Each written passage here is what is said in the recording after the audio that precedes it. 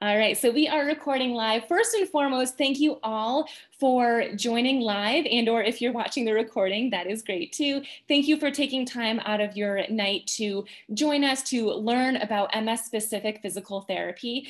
This is something that I am extremely passionate about because I used to be what I would call just a regular physical therapist, an orthopedic PT.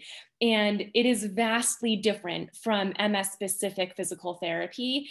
And I have seen my clients with MS who have been to orthopedic PTs before, and they don't get better. They don't improve their walking. They don't improve towards the goals that they're looking towards reaching because they're doing the wrong things. So my goal for this presentation truly is to give you guys the best information that you could leave after this live class and start implementing these things on your own and start getting stronger, start walking better. You can bring the notes that you take from this class to your physical therapist or your personal trainer and see if they can help you implement them into your current routine.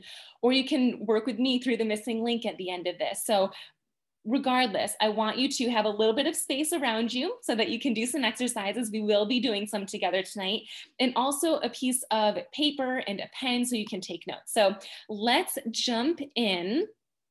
Awesome. I see one question already. What can I do with balance? We're going to be talking about that. So I'm going to share my screen. Okay, so as you all know, you have registered for the MS-specific physical therapy class. And actually, let me see, this is my first time. Okay, I'm gonna launch a poll on your screen. So you should see something on your screen right now that is asking you, have you attended physical therapy before? And I would love it if you could participate. So option number 1 is yes, I've done regular physical therapy. Option 2 is yes, MS-specific physical therapy. And then option 3 is no. And there's no right or wrong answer here. I just wanna get a sense of, from the attendees that are participating, where are you guys at in terms of participation? So it looks like for the most part, we've got a lot of people who have done regular PT. About 70% have done regular, 26% has done MS specific, and then 10% have said no.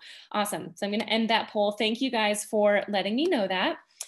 We're going to keep going. So the first thing that we're going to talk about is neuroplasticity. This is something that I am extremely passionate about because neuroplasticity is the main reason that anyone with MS actually can get stronger, walk better, get better balance, all of these things that my clients often tell me are their biggest goals. It is possible because of neuroplasticity. So we're going to go over that. We're going to go over the 2 different types of physical therapy because I think it's important for you to know what those differences are in terms of education, but mostly in terms of what it means for you, for the actual exercises. Then we're going to go into number 3, which is my favorite part. I'm going to tell you guys about some specific exercises, and we're going to actually practice some of those. And we're going to go over exercise guidelines because there's not just specific exercises that you should be doing. There's also a specific way that you should be doing it. And that might sound overwhelming, but I'm going to break it down and make it really easy for you. And then number 4, we're going to go into how to get access to an MS specialized physical therapist in person, telehealth, and also through my online program, The Missing Link. And then at the very end, a lot of people's favorite section is going to be the Q&A.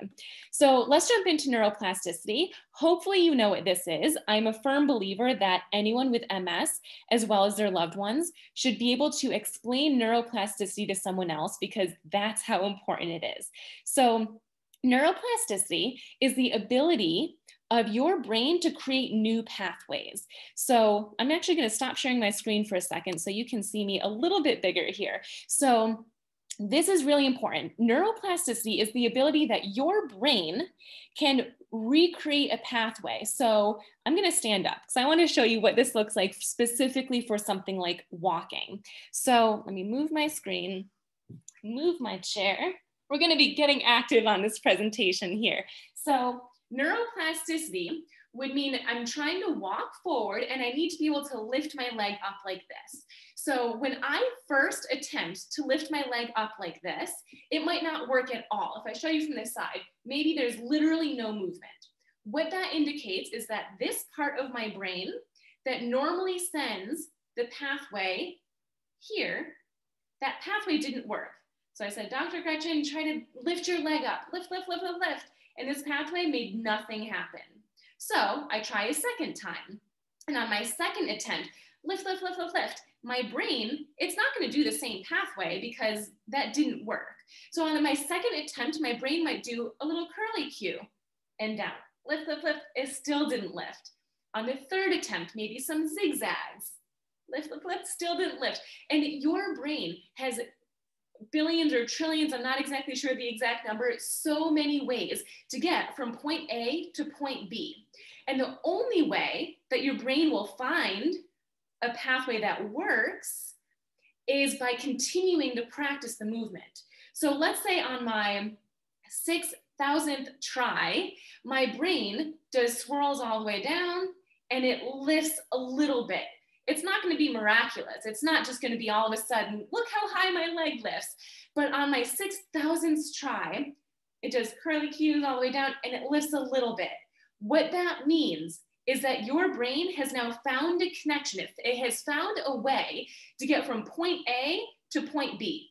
So from here on out, every time you practice this exercise, your brain is going to use that pathway that it just found. So that's the situation of neuroplasticity if you're starting from a point where there is no strength at all. Sometimes that's the case. Sometimes with foot drop, you might try to lift your toes up and just literally nothing happens. In that case, keep practicing, keep going. Your brain needs to have that repetition in order to find a way to get from point A to point B down at your ankle. So if it has zero strength, that's what's going to happen is every repetition, your brain's going to try to find a different way from here to here. Now, if you're someone who does have some strength, so for example, let's use the foot drop example again. If you do slowly lift your ankle and it does lift, maybe not as much as your other side, maybe not as much as you want it to, but if it does lift, that means that you do have a pathway from point A to point B that's working. So it's even more important that you keep practicing because you want to strengthen that pathway that does work. So let me know in the comments in the chat section if that makes sense. It is extremely important that you understand it. One way that I also explained it to a Missing Link member recently, I think it was just the other day, was if you're going to be going to the grocery store. So someone says it does make sense. Awesome. Someone said, or if you go to the grocery store, but your typical way that you go has construction. So you have to turn around and go back and then try a different way. Construction again, turn around and go back, go a different way, construction again. Eventually, you'll find a way to get there. It might be some loops and some crazy back roads, but you'll find a way to get there. And that's exactly what your brain does with every repetition.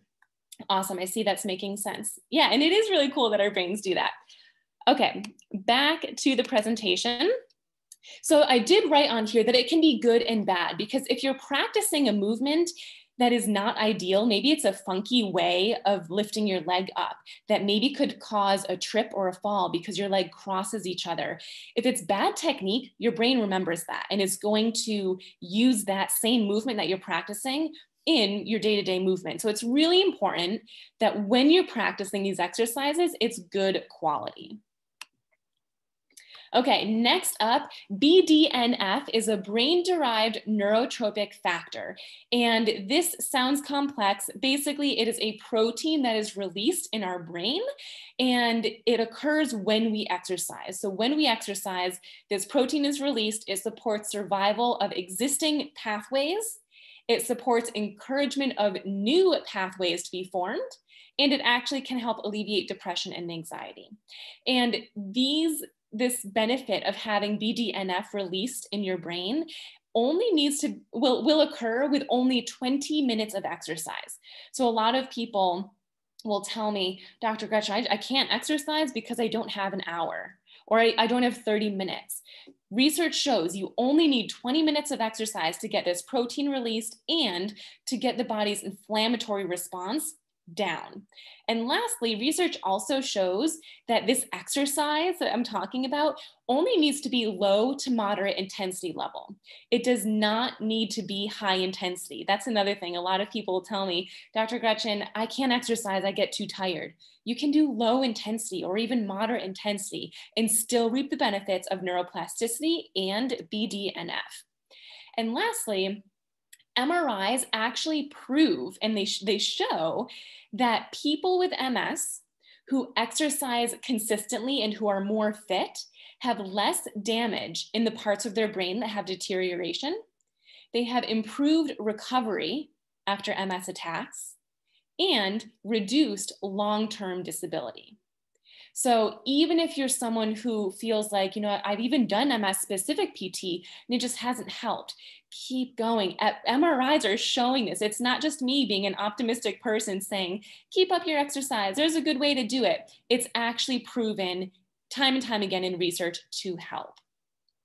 Physical therapy can help with so many different things. The ones I often talk about are these top ones of strength and balance and aerobic endurance, also walking. It can help with so many different areas, but it is different in the way that you get there. So there's different ways to work on strength. There's different ways to work on balance and spasticity and walking. So general physical therapy, and FYI, when I say general physical therapy or regular physical therapy, what I mean is orthopedic physical therapy. So this is the type of PT that you would get if you, don't have any specialists in your area. It's just, your outpatient clinic that you're going to. It's somewhere where you'd go if you have back pain or neck pain or hip pain, or if you've had surgery, maybe back surgery, hip surgery, knee surgery. Sometimes you might go there for vertigo. This is where your primary care doctor probably will send you. So to be a physical therapist, you need 6 to 7 years of schooling. Currently, as of like the last 15 years or so, maybe longer, it is a doctorate level program. And you obviously need to pass the NPTE, which is the National Physical Therapy Exam. Now, in physical therapy school, for the most part, it is very generic. I think specifically for multiple sclerosis, I learned about it one day, and it was just one of the topics that day. It wasn't even a whole day on MS. So you learn neuromuscular things and as well as orthopedic and these other areas, but it's very generalized. The idea is that you go to PT school and then you specialize afterwards. So general physical therapy, general conditions. You would focus on strength training, balance and walking, pain reduction. And the biggest thing with this too is that you often push to the point of fatigue. So this is the type of PT that is not ideal for someone with MS. However, it's the most common type that people with MS receive. And just from the poll that I did at the beginning, you'll see 70% of the people, we currently have 135 people on here, 70% of you guys have had general PT, not MS specific PT. So also comment in the chat right now, if you see any of these exercises on here as examples and you've done them before, I want to know in the chat which ones you've done. So some great examples of orthopedic or regular PT exercises are straight leg raises, side lying leg raises, the clamshell, squats, bridging, lunges. And it's not that these are bad exercises, they're good exercises, but when you have MS, there isn't that carryover, meaning you might have, so for example, the straight leg raise, and let me pull up the chat here. So where's the chat? There's the chat. So let's see what you guys are saying. So yeah, okay, so you're all saying you've done all of them. Yep, straight leg raise, sideline, clamshell. Okay, so you guys have done these. So you know what I'm talking about. So for example, that straight leg raise is for the hip flexors, which is the front of your hip. That's the same muscle group that you need to strengthen in order to lift your leg forward to walk. And you might have full strength with this straight leg raise, but you go to stand up and use those muscles and you can't lift your leg up. That's a perfect example of your brain, because of MS and because of demyelination, the nerves, not having the ability to transfer the strength from one position to another. So it's a lot of these exercises, most of them are lying down. And there are obviously standing and seated exercises from general PT, but this is the type that you get clamshells for your butt area, like those outer hip muscles. You might be able to do that great, but you go to stand up and you still have hip drop because you don't have the hip strength in a standing position. So let's move on to what we all are here for, is MS-specific physical therapy. So MS-specific physical therapy means that you not only have the 6 to 7 years of schooling, and the reason that I say 6 to 7, by the way, is because there are some programs that are 3+3. So it's 3 years of undergraduate and then 3 years of graduate. I did the 7 years of schooling. I did 4 years of undergraduate and then the 3 years of a graduate. So that's the doctorate program. You have to pass the National Physical Therapy exam and you need the MS certification. And what this requires is a bunch of observation hours and working with people who have MS, as well as studying for and passing a 5-hour exam. Now, this is the same exam that neurologists would take if they want to become an MS certified specialist. As well, nurses have their own, but neurologists is the same, occupational therapist, physical therapist.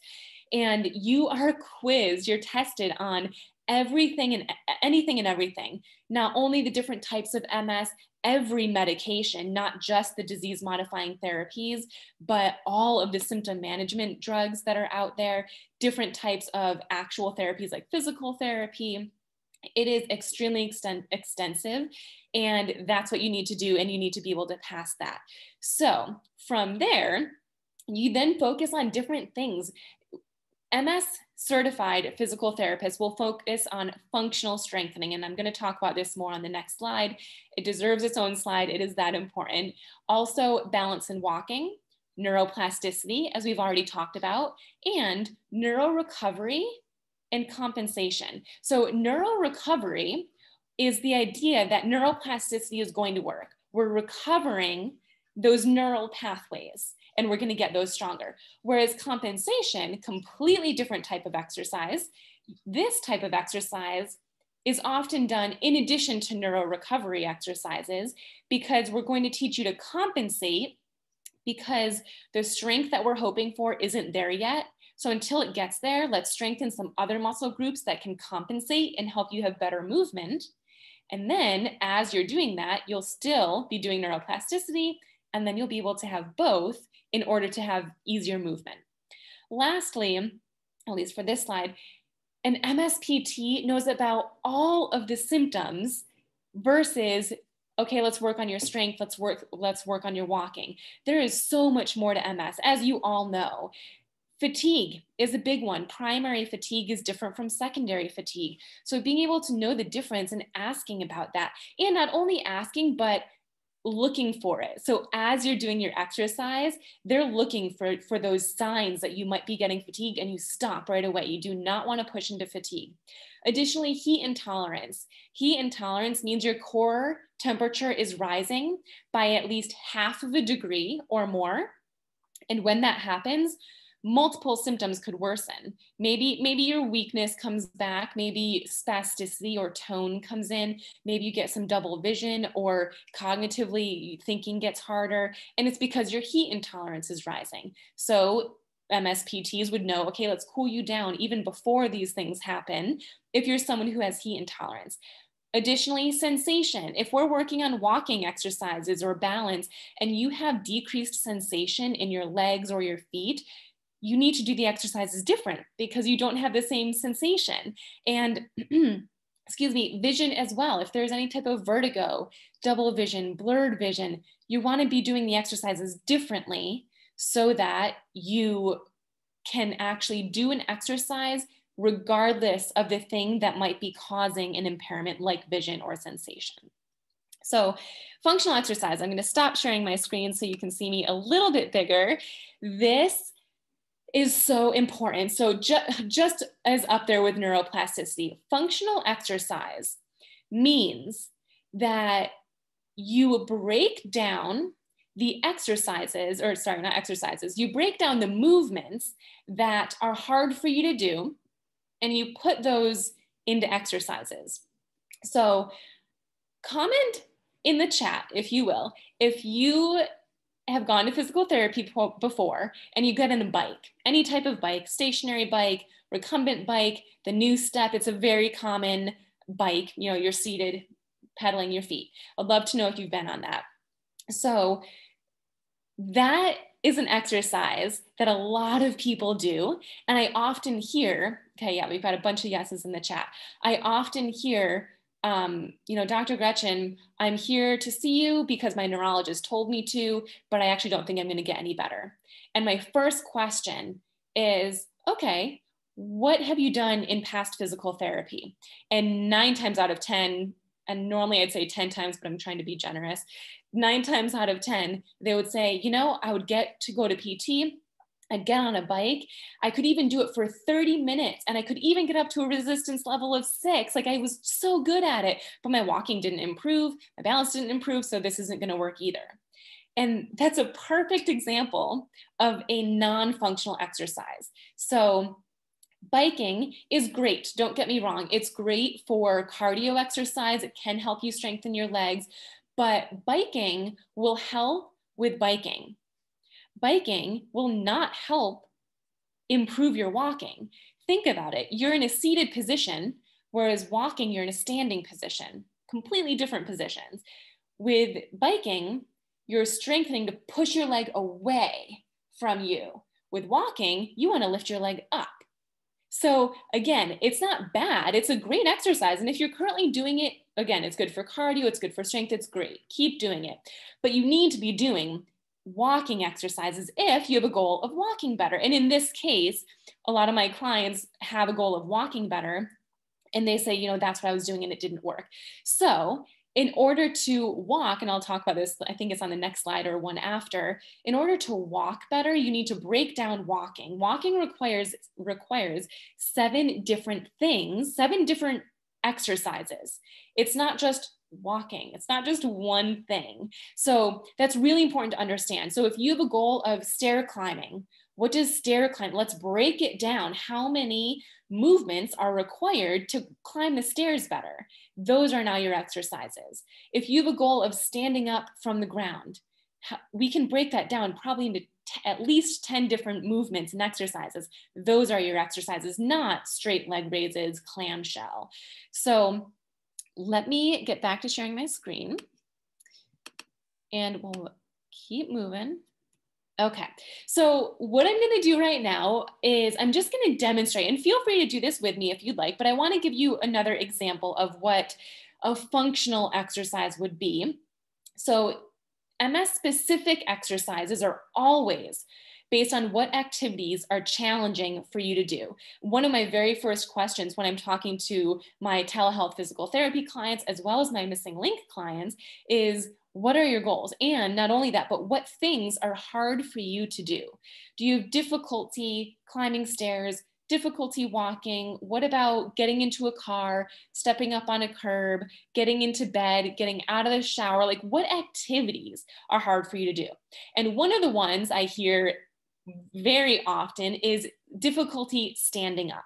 So I am going to show you what is required for standing up. And again, if you are safe right now, no worries of losing your balance, feel free to try this with me. Otherwise, you can just watch. I'm going to demonstrate what standing up should look like if this is one of your goals. And also just a side note, years and years ago, this was when I was very first an MS specialist, I hosted an event in my hometown. At the time I was living in Boston, Massachusetts, but I came home, I think I was, I don't even remember when it was, but regardless, I came home and I hosted an event with my mom, who's a yoga teacher, and it was called MS, Yoga, and You. And it was an amazing event. I gave a lot of education on how to exercise when you have MS and how to do the right PT, followed by a yoga class. And I will never forget this. Because I wasn't a licensed PT in New York State yet, I wasn't able to answer questions at the end. So there was another physical therapist there who was answering the questions at the end. And this was a physical therapist who is amazing. He was one of my clinical instructors when I was a PT student. So many PTs in the Western New York area look up to him. He's an amazing PT. I'll never forget this. One of the people there who had MS said, I have difficulty standing up. What do I do? And his advice was, okay, separate your feet and just push up, push your feet down into the ground and push yourself up. And this woman was like, okay, so she moved her legs and she pushed and nothing happened. And she said to him, she's like, that doesn't work. What else can I do? And he was like, no, that's what you need to do. And he was explaining it in such an orthopedic way, this general PT way, and she couldn't do it. And in my mind, I'm like, this is not the way that you would teach someone. And for this person that I idolized, this PT, and he had been in the business for like 40 years, and he's such a good PT. And for him to not know how to train someone with MS, that's when I realized how important this actually is to educate people. So I'm going to stop talking and show you. I'm going to move my screen down and demonstrate for you. Oh, Finn's on the ground over here. Sorry, Finn. Okay, so in order to stand up from a chair, what you need to be able to do is, and I'm going to go through this quickly and then I'm going to break it down, so don't feel like you need to write super fast. What you need to do is be at the edge of your chair. So you need to be able to scoot from a reclined position to the edge. That's one thing. You need to be able to move your feet so that they are at least shoulder distance apart. You then need to bring your feet back. If they're too far forward, that's going to make this movement very hard. So you need to bring your feet back. You then need to shift your weight forward, and then so much so that your shoulders are in front of your knees. And when you do that, you'll see my butt just lifted from the chair. If your shoulders can lift forward enough, your butt will almost naturally lift up. So you lean forward and then you push up through your thighs. That's 6 things to stand up. So a lot of people will come into the PT clinic and they'll say, one of my goals is to stand up better. And they think that that's one movement of just strength to stand up. And it's not, it's 6 things. So just as an example, one of your exercises could be moving from a reclined position to sitting up tall and scooting forward. That's actually probably 2 exercises. Another thing you need to be able to do, let me show you from this angle, is move your legs out. And for some people, that's pretty challenging because you need strength in your outer thigh muscles. You also need flexibility on the inner thigh muscles. If you have spasticity in your legs, like to stay nice and closed, it's going to be hard to get out to this position. So you need to be able to move your legs out. That could be an exercise. You also need to be able to bring your knees back. This is a tough one for a lot of people. It requires hamstring strength. You need to be able to pull them back. That could be an exercise. Moving your shoulders forward and down. This could be an exercise. You need to be able to shift your weight. And if when you reach forward, your butt's not coming up, it's because you're not shifting your full body weight. You're just hinging at your hips. So there's lots of different strategies for that. Then once you're here, you need to be able to stand up with your thighs. And then sitting down is a whole nother thing in order to sit down without plopping. So let me move a little bit closer. So I hope that makes sense. So you can see me. Someone says hi, Finn. So I hope that makes sense. So when you're thinking about your goals, and if you're currently going to PT or currently seeing someone, let them know what activities are hard for you to do, because that's what they should be doing. If you say, I have difficulty standing up, they should be breaking that down into at least that many exercises, if not more. Or I think someone said getting up from the ground, getting into their bed. So they need to be broken down into exercises. And actually, some people are already doing this. If you haven't already, and if you feel comfortable posting this, post in the comments or the chat section with what's one of your goals. If you want to list more than one, you can list more than one. But what is just one of your goals that you have that you would love to improve?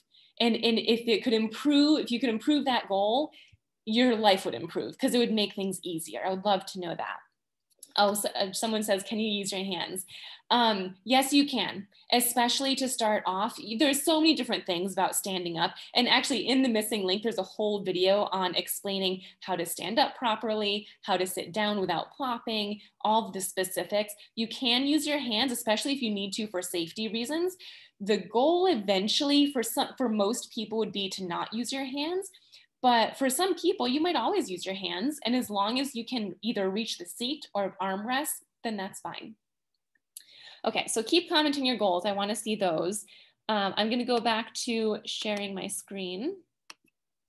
Okay, so this is another one. I'm going to stop sharing my screen in a second, just so I feel like it's better if you can see me in real life, do it versus just a photo. But walking is another big one. And we're actually going to do a couple of exercises right now. So I'm just going to make sure I do them in the right order. Marching, heel tap, and balance. So let me see what time it is, 7:34. So we're going to do these exercises. I'm going to explain what you need to do in order to walk better. And I'm going to stop sharing my screen so you can see me. We're just going to do a couple repetitions of each one. So take these as you will. If you want to, well, you're already home. I was going to say, if you want to go home after this class, if you want to practice more, go for it. But these are the things, these are the exercises that we're going to do today. So again, I'm going to show you for those of you, and if you have a goal of walking better, let's see, yeah, a bunch of people, stairs, walking. Lisa says balance, Thomas says balance and walking, Pauline, picking up articles. Picking up fine articles, pinching, ooh, hand, that's a good one too. So in order to walk better,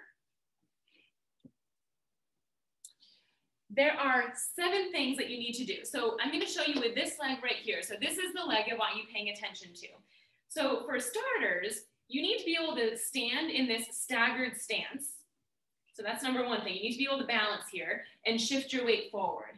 Then you need to be able to bend your knee, swoop your toes up, bring your knee up, straighten your leg, place your heel down, and all while that was happening, guess what? I was standing on one leg. So you need single leg balance. So let me recap, okay? You need to be able to stand in staggered stance and shift your weight forward. That alone is probably 2 different things, but we'll count it as one. You then need to be able to bend your knee, swoop your toes up so you don't have foot drop, bring your knee up, straighten, heel down, and all of that was happening standing on one leg. Now, obviously, I'm really exaggerating right now. These are movements that I'm exaggerating to demonstrate what the action is. You do not need that much movement in order to walk better, but walking needs to be broken down into those 7 different exercises. And there's multiple ways to work on those 7 exercises. Those 7 exercises are the main point. There's so much more that's in the missing link, but all of those are broken down into many different ways of doing them in the missing link, since most of my members are looking to improve their transfers as well as walking. So what we're going to do right now are some exercises that will help with walking as well as other things. So even if you're on this and you're thinking to yourself, I don't need to walk better, like that's not my goal, that's fine too. These will still help you. So the first one is marching. This is one of my all-time favorite, and this is something where I truly believe anyone with MS should be doing. So let's do it, shall we? Make sure you have some space around you. I'm sorry if I'm making you dizzy at all by constantly moving, but I just want to show you. So marching is going to be this. So you're going to be sitting up ideally away from the back of the chair. Core muscles are tight. You can hold on if you need to. Lift up and down.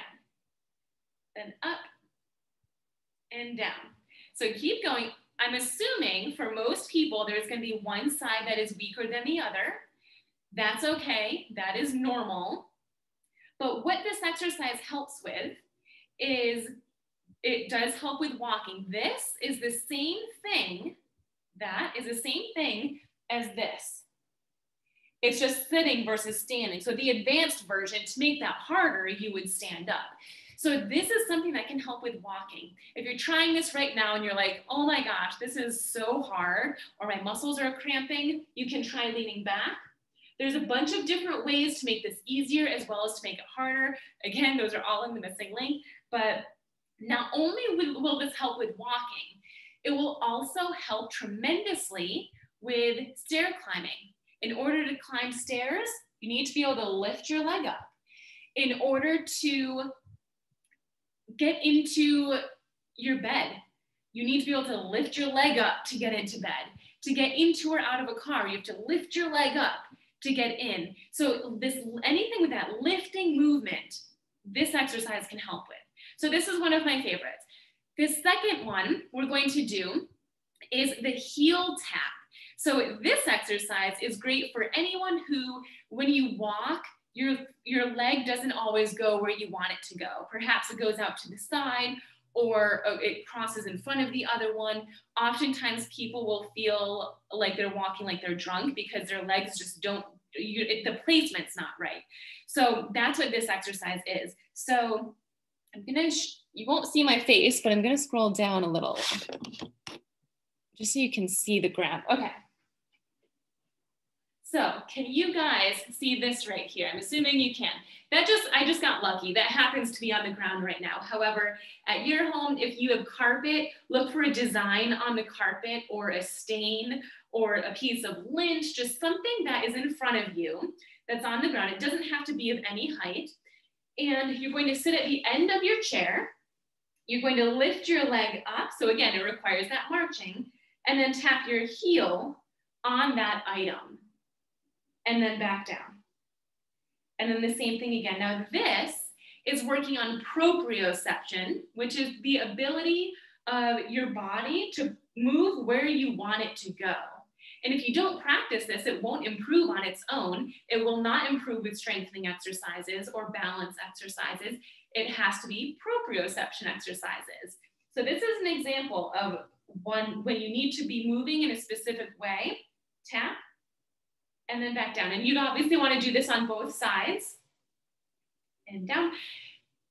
Just to point out, this is the same for eating or anything with your hand. I have some missing link members who have difficulty with eating, partially maybe because of grip strength, but also because of that proprioception of grabbing the food and making it to their mouth.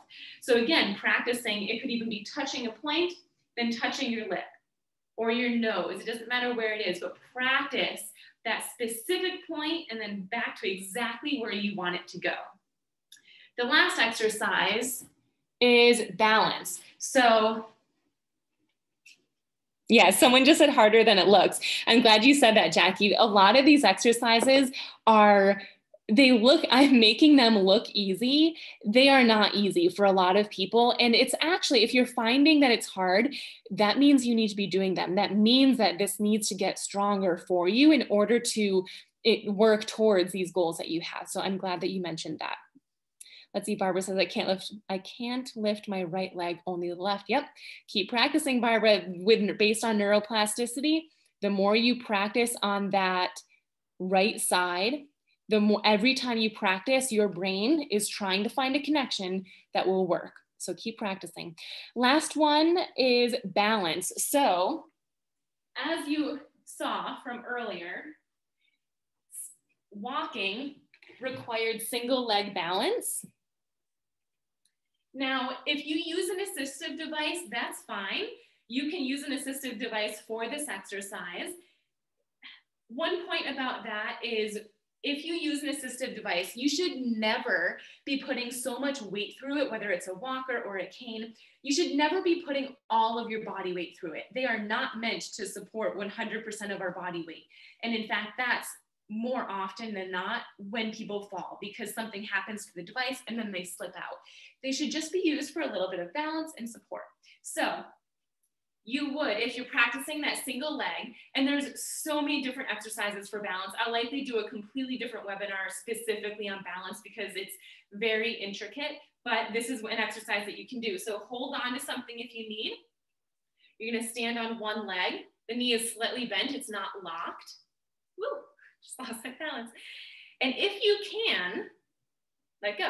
Now, obviously, this also requires strength in this leg to get my leg off the ground. Again, there's lots of other ways that you can do that. And then you could do the same thing on the other side. And then the other piece of balance for walking that we talked about was staggered stance. So especially if single leg is too hard for you right now, there's a staggered stance balance that you can practice. Just literally practice balancing here. It's as simple as that. And one thing that I do with balance that is also very MS specific is once you can balance in a specific position, then we work on weight shifting, because there's a difference between static balance, balancing in one spot, and then being able to balance while you're reaching for something and not falling over. So weight shifting is another really, really important one. Okay, I hope those were helpful. We're going to go back to sharing my screen. So newest guidelines, the very first thing is that aerobic exercise done first has been shown to increase neuroplasticity. So it primes your brain for neuroplasticity to happen. So they say that you should do aerobic exercise first. Functional exercise, you already know, that's what the types of exercises need to be. You need to have perfect quality, because remember from the neuroplasticity slide, if you have bad quality, your brain's going to remember that. So perfect quality, as many repetitions as you can, because the more repetitions, that means that the more times your brain is trying to find that connection. And that those two things alone, the perfect quality and high repetition, more often than not means lots of rest breaks. So don't ever feel like you need to do 10 times 3 sets. You might do 10 times your first set, but your second set might be 5 because you're a little bit more fatigued. Your third set might be 3. Your fourth and fifth set might also be 3. Your sixth set. So just take as many rest breaks as you need to have good quality. And I want you again to comment in the chat. I want to know who my audience is today. So I want you to comment in the chat if you're the type of person who would like to exercise throughout the day or all at once. And this, I think, is a personality type. There's just some people who would rather do one or the other. So I'd love to know which you are. The reason I ask is because there are ways to exercise more effectively. And recent research indicates that if you, good, we have people answering, it indicates that if you are someone who likes to exercise throughout the day, that is just as effective as exercising all at once. And the reason that is so important is because I used to hear all the time, and still do, Dr. Gretchen, I just can't exercise because I don't have an hour or 30 minutes. Honestly, you can do exercises 5 minutes in the morning, 10 minutes at lunchtime, maybe 5 minutes early afternoon. You can break it up. It's just as effective. The second thing is a variable environment versus constant. If you want, comment in the chat if you always exercise in the same spot. If you always exercise in the same constant environment, that's not as good as a variable environment. And a perfect example of this, one of my in-person PT clients would come in and she was perfect at standing up from a chair. That was one of her biggest goals. We were working on it. She was doing great. And one day her husband came in and said, Dr. Gretchen, I don't know what you're doing in here that's magic, because I see her do it with you and it looks perfect. And we get home and she can't do it at all. And as soon as he said that, I was like, the reason is because we were always doing it in the same chair, in the same PT clinic. So as soon as he said that, we started doing it in different chairs, some higher, some lowered, some benches. We would go across the hall to the neurology office and use their chairs. We would use different surfaces in different rooms. And then that's when he started reporting later on that that actually was helpful, and now she was doing better at home. And then lastly, random order is better than blocked order, meaning for walking, you know how I demonstrated those 7 things? You wouldn't want to always practice them in the same order. Switch it up, switch up the way that you exercise, and then put them all together. So my last topic is how to get access to an MS specialized PT. And truly, hopefully by now you feel like, okay, I know a lot of things that I can do and I know how to implement them, and you might even be able to do them on your own. However, if you are looking for someone to help guide you, an MS specialized PT to help guide you. For in-person physical therapy, you can check out the MS Society's website, and they have something called a care partner. And this is actually an application process that PTs, as well as other neurologists, occupational therapists, et cetera, have to go through in order to be an official care partner. So if they are a care partner through the MS Society, you know that not only are they an MS specialist, but they also are in a clinic that is handicap accessible. The second thing is the Consortium of MS Centers. This is the company who you can get the MS specialization through, and they do have an area on their website where you can find MS specialists near you. And then lastly, feel free to just call your local PT clinics and see if they have an MS specialist. And just so you know, I think I forgot to mention this before, MS specialists are different than neuro specialists. NCS, neuro certified specialist, is not the same. It's a step up from a regular PT or an orthopedic PT, because they do have extra knowledge in neuro diagnoses, but it's all of neuro, whereas an MS specialist is MS only. So ask your local clinics if they have anyone who is an MS specialist. Also ask them if they are offering telehealth PT. Obviously, with COVID going on right now, telehealth PT is becoming more popular. So see if any clinics are offering that who do have an MS specialist. And then the last thing I want to talk to you about before we jump to the Q&A, and it looks like we have a bunch of questions so far, is the missing link. So the missing link is something that I developed because I found that even though I was a local MS specialized PT in the Boston, Massachusetts area, a lot of my clients couldn't get to me consistently because of transportation or weather or just a bad fatigue day, or they just weren't feeling good that day. And therefore, they weren't coming consistently, and they weren't able to get work done towards those goals that they had. So they weren't improving either at all or as quickly, but it wasn't because they weren't doing the right things. It's just that they weren't doing it consistently and they didn't know what to do.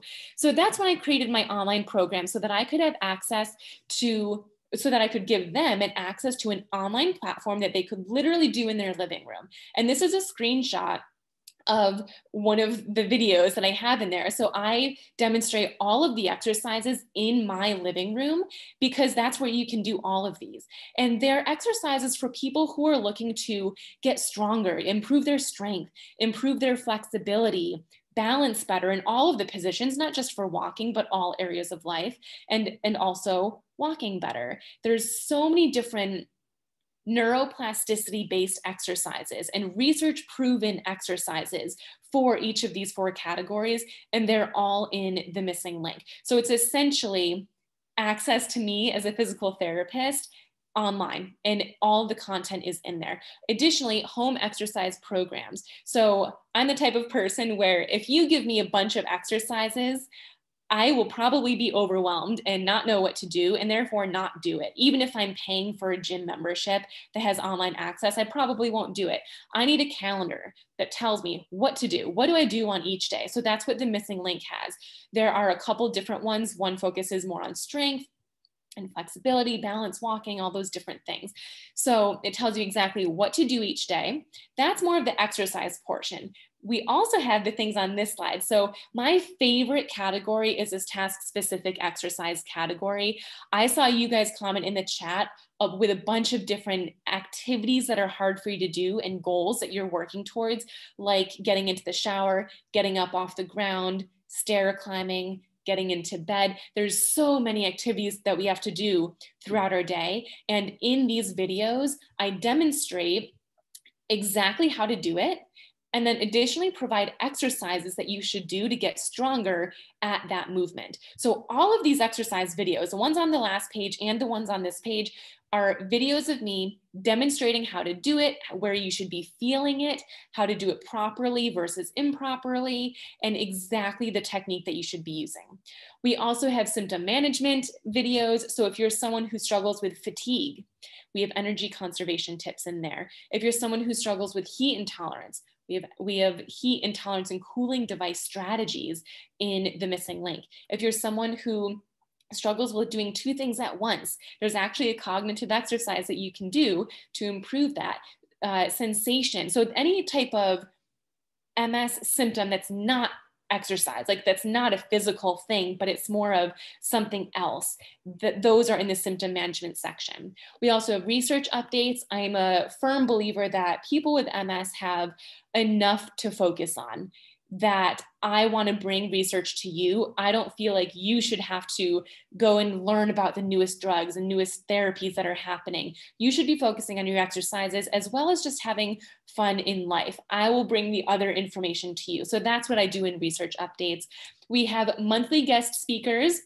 Another favorite category of mine, I bring in other MS experts. And so we've had a bunch of MS neurologists, and it's mostly a Q&A section. So or Q&A session. So you can ask them live what your questions are. We've had MS neurologists, occupational therapists, speech and swallowing therapists, yoga practitioners, routine experts. We've had so many different ones, and you get access to all of them. And they're also recorded. So if you can't make them live similar to this, you can watch the recording. And then last but not least is the accountability and the Q&A. We do have an exclusive accountability group, and it's on Facebook. And I'm also a firm believer that you could have the best exercises in the world, but if you're not held accountable, you're not going to do them. So we have this accountability group where I come live in that Facebook group once a week, and I talk about a specific topic. Often those topics are requested by my Missing Link members. So I educate on those. And we have a monthly prize for anyone who submits their exercise tracker each week. You get entered to win the prize. And it might sound silly to a lot of people, but it's something that is exciting, and it will help you stay on track towards actually doing the exercises.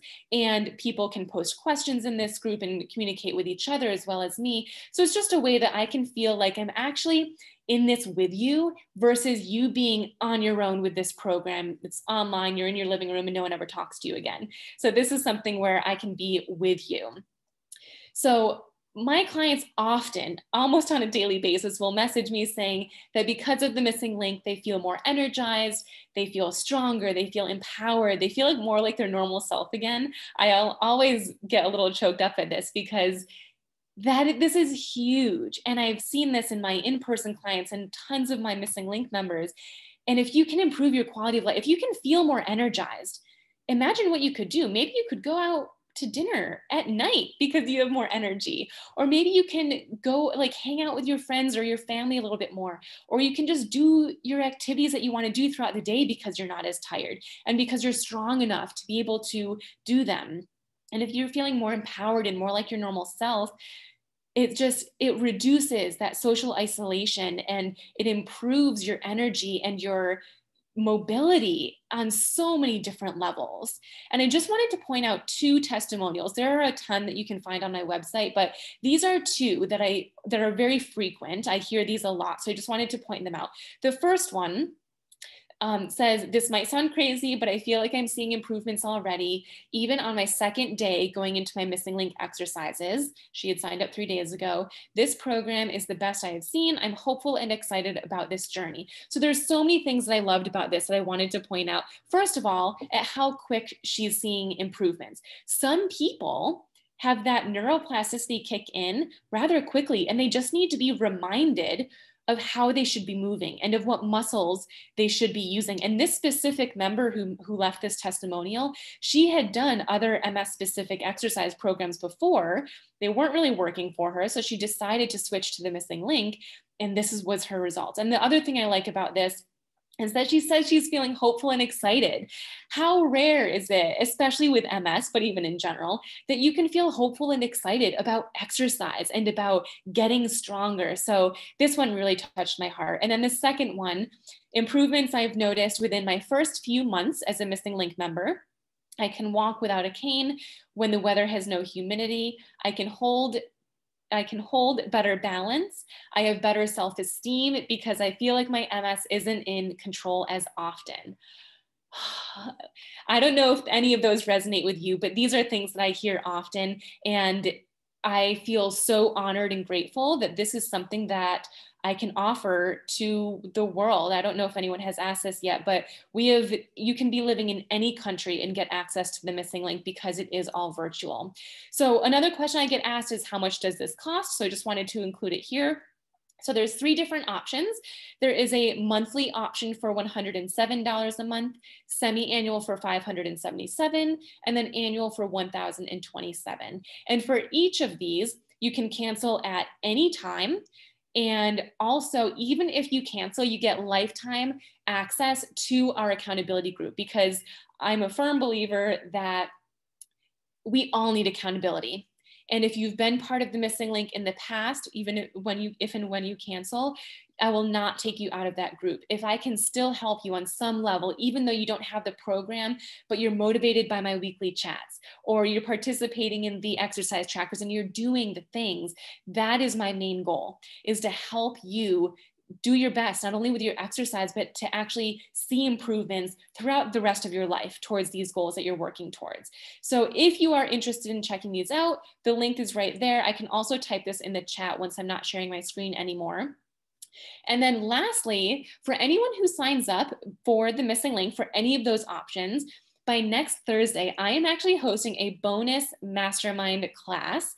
And this is specifically going to be on how to stay consistent with your exercise, right? Because if you have all the exercises, that's great. And you have a calendar and you have our accountability group, but none of this works unless you're doing it.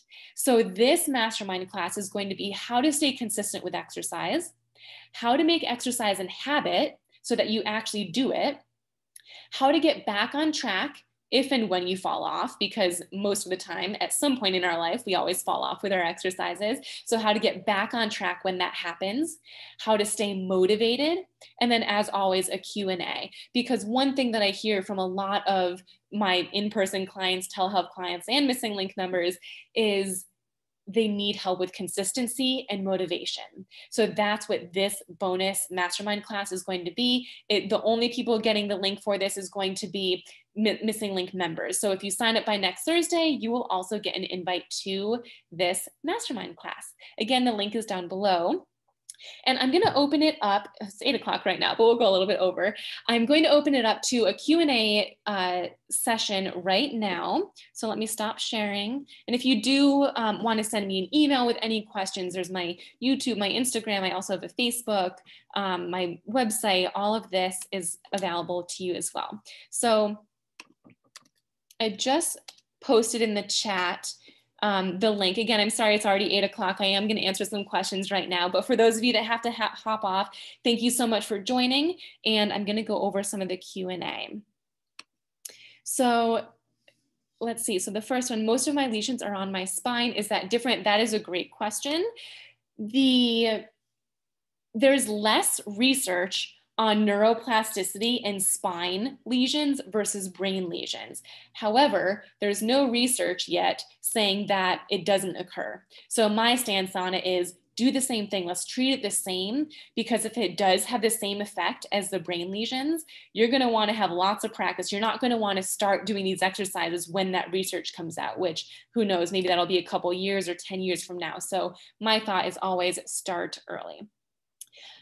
Next one. When I practice marching in place, I can lift my leg okay, but each rep, I can't lift it as high as the previous rep until it's too difficult to lift at all. Yep, and the question is what could be going on? That is completely normal. So what's going on is the muscle is getting fatigued, because even though it might be a simple exercise, it's a challenging one. It uses your hip flexors almost exclusively. There are very few muscles that can help out to compensate. So when you lift your leg, it's going to get harder each and every set. So what I usually say is I would stop as soon as your leg lift is about 50% as high as it was your first rep. Then just stop and rest. Likely what you'll find is if you take like a 10 or 15 second rest, maybe 30 seconds, then do it again, you'll be back up to a higher height. Next one, how do you explain the difference between spasticity and tone? This is a great one. So without getting too technical, there are 4 levels of spasticity.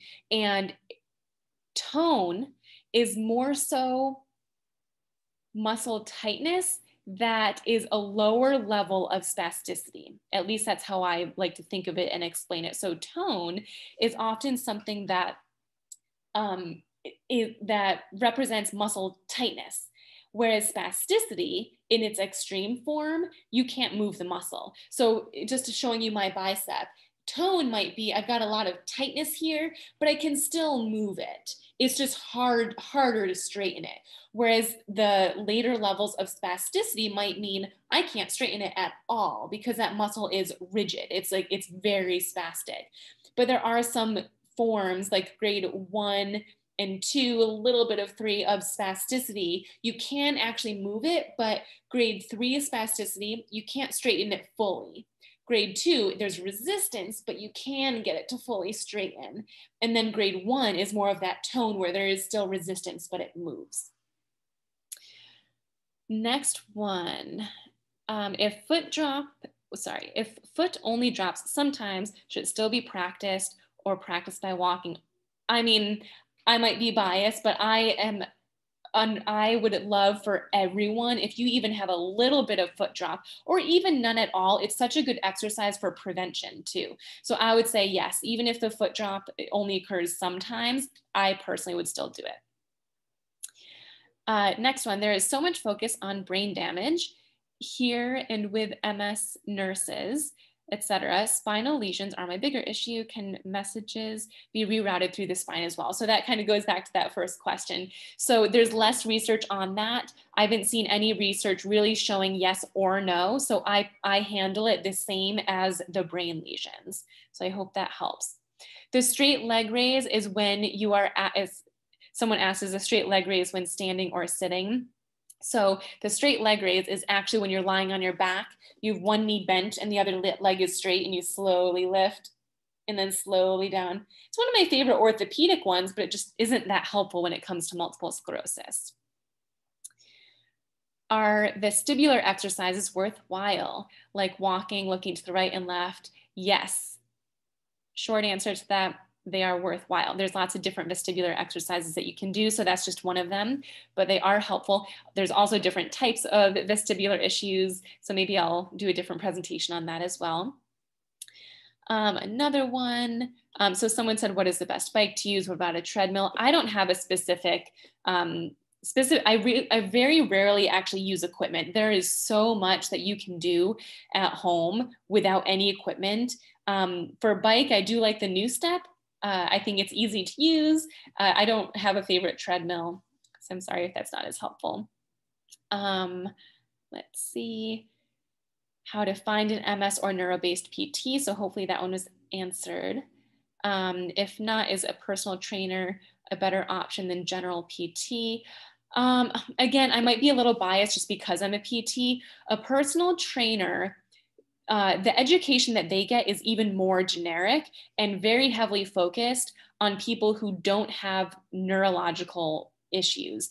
I used to work as a physical therapist, obviously in a gym, and there were personal trainers there. And once a month, the PTs would educate the personal trainers on a specific topic. Sometimes it's, what type of exercises are safe for people who have back pain because of spinal stenosis, or what type of exercises would you do for someone who has bad balance or something. And it might've just been the trainers that I worked with, but most of the time, unless they go through further education, the generic personal training education doesn't teach you how to adapt exercises to things like multiple sclerosis, like specific things like that. So I would say a general PT would be better, but again, I might be biased. Let's answer, it's 8:07, we'll go until 8:10, so I'll answer a few more questions.